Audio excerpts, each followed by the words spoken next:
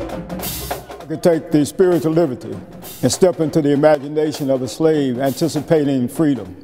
I could not wait until I got my hands on the book. Realizing that being black, he was always in the rear, in behind. They treasured getting an education, even if they only had the Bible.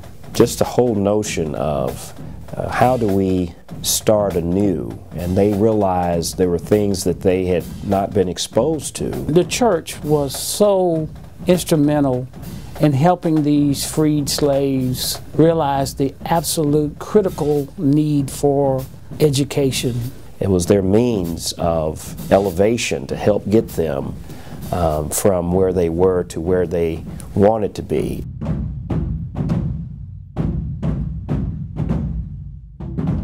If I were to go back down the roads of history, and I would think about what we had to go through, some of the barriers, I would think of Plessy versus Ferguson, who created the separate but equal doctrine. That was the wording, but the practicality of separate but equal did not take place. We got second-handed school books, we got second-handed musical instruments. You know, we didn't have the resources in our educational system, in our schools, that the white kids had, other kids had, other ethnic groups had. Because first of all, our textbooks were secondhand hand-me-downs from the white schools.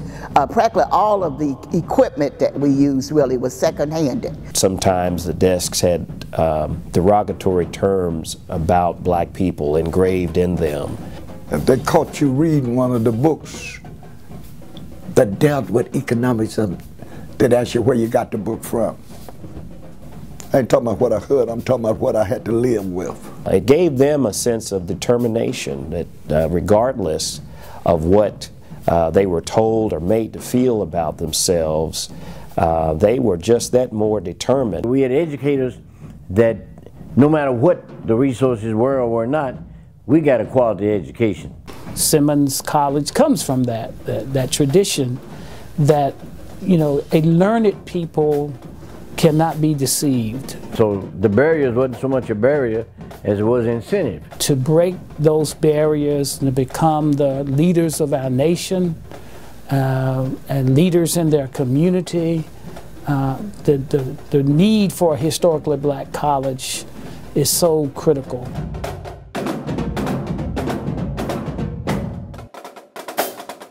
I am so happy that this college is located in the black community. It really ends up being a beacon of hope. Around the country where HBCUs exist, they become the mecca for employment opportunities, for economic development.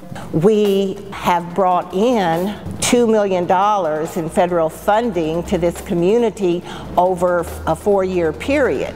And I can see how Simmons plays such a critical role in exposing to people to so many things that you just obviously think they've been exposed to.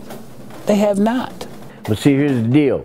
Education is the new currency, you know, in the world. In a world, not necessarily in the United States or Louisville. Historically black colleges, because they create a nurturing, safe place for African Americans, are overproducing the number of successful graduates. Students who come to a black institution leave with a better sense of self-expression because they are learning more about who they are. They say, wow, this is a great repository of me. Simmons is not just a school. And wherever education has been in the hearts and in the lives of blacks, the royalty and the kingship of who we really are comes forth in leadership, in stamina, in growth, determination, influence, and it uplifts the black community. So education in our history was king, and education is king.